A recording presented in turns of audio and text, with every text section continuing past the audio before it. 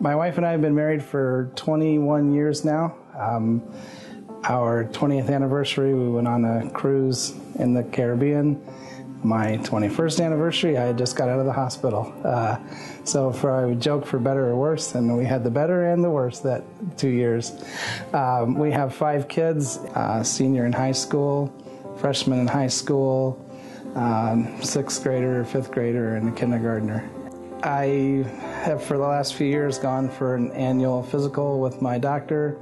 I thought this one would be no big deal because there wasn't anything big on the horizon, and he was doing his regular old physical exam, and he was listening to my right lung, and then my left, and then my right, and my left, and I'm like, oh boy, something's not right here. So he said that he had heard some bowel sounds in my chest, which shouldn't be there, and sent me for a chest x-ray, and found a hole in my diaphragm, and subsequently got a CAT scan, and then started looking for some place to have surgery. From the day I had my surgery until I left Butterworth to go to the Center for Acute Rehab 30-some days later, I don't think Julie had been back home.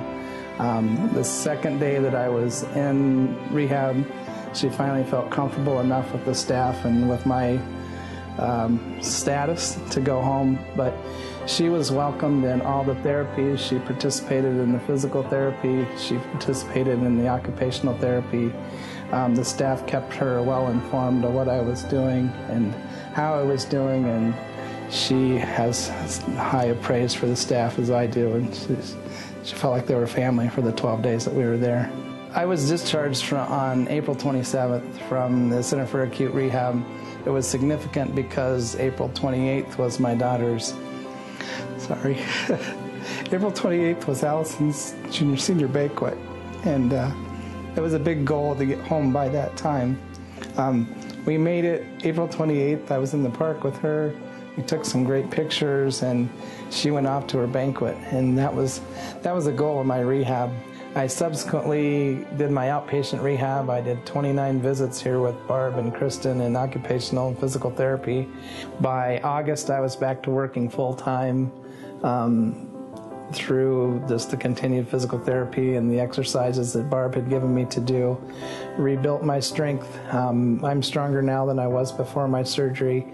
Can still do 3 or 4 thyroid surgeries in a day without an issue, but it's a long transition from picking little toys out of a box of rice to safely putting an ear tube in a little child's ear. But I'm 100% convinced that through that occupational therapy that's why I can do that now. Because of Spectrum Health Continuing Care, I am able to return to a full-time occupation of being a ear, nose, and throat physician, providing quality care to my patients all the way from medical to surgical treatment. But more importantly to me, it restored my ability to be my kid's dad and my wife's husband, and those roles that I couldn't do for a month and a half.